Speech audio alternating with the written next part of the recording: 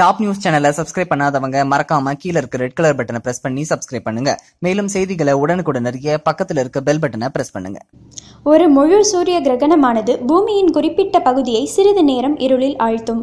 ஆனால் அந்த இருளெல்லாம் பல மில்லியன் ஆண்டுகளுக்கு முன்பு நடந்த ஒரு இயற்கை நிகழ்வோடு ஒப்பிடும்போது ஒன்றுமே இல்லை என்றுதான் கூற வேண்டும். அந்த நிகழ்வில் கிட்டத்தட்ட ஒரு வருடத்திற்கும் மேலாக பூமிக்கான சூரியன் காணாமல் போயிருக்கலாம் என மதிப்பிடப்பட்டுள்ளது.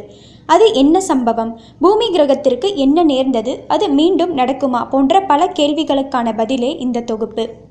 65 மில்லியன் ஆண்டுகளுக்கு முன்னர் டைனோசர்கள் என்ற ஒரு இனம் பூமியில் இருந்தது.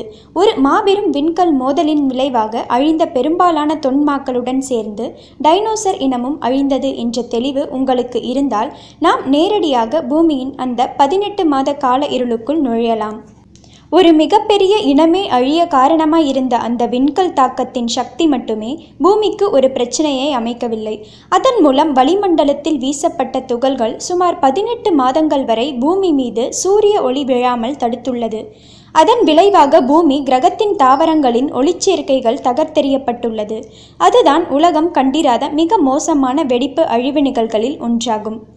அப்படியான கிரிட்டேஷியஸ் பாலியோஜீன் KPG அழிவு நிகழ்விற்கு காரணமான அந்த விண்கல் குறைந்தபட்சம் 10 கிலோமீட்டர் பரப்பளவை கொண்டதாய் இருந்துள்ளது.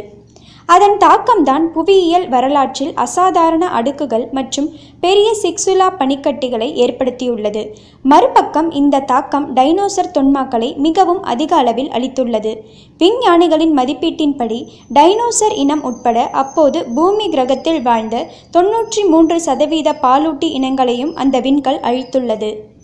1 கிலோமீட்டர் அளவில் உள்ள, அதாவது 0.6 மைல் பரப்பிலான எந்த ஒரு விண்கல் மோதலும் பூமியில் பூகம்பங்கள், சுனாமிகள், எரிமலை வெடிப்புகள் மற்றும் பரந்த தீப்புயல்களை தூண்டும் பூகோள பேரழிவை உண்டாக்கும் பட்சத்தில் 10 கிலோமீட்டர் அளவிலான விண்கல் மோதல் பாதிப்பை சற்று கற்பனை செய்து பார்த்து கொள்ளுங்கள்.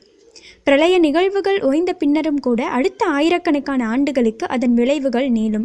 இது சார்ந்த தெளிவை வளிமண்டல ஆராய்ச்சிக்கான தேசிய மையம் NCAR தலைமையின் புதிய ஆய்வொன்றின் கீழ் பெறப்பட்டுள்ளது. அதாவது நிலத்தில் உள்ள பல பெரிய விலங்குகள் அழிவின் உடனடி தாக்கத்தின் கீழ் அழிவை சந்திக்க கடல்களில் வாழ்ந்த விலங்குகள் அல்லது நிலத்தடி நீரில் வாழ்ந்த உயிரினங்கள் தற்காலிகமாக உயிர் பிழைத்துள்ளன. பூகம்பங்கள் மற்றும் சுனாமிகள் போன்ற ஆரம்ப விளைவுகளுக்கு பின்னால் என்ன நடந்தது என்பதை கிடைக்கப்பெற்ற விலங்குகளின் மீதங்கள் கொண்டு ஆய்வு செய்யப்பட்டுள்ளது.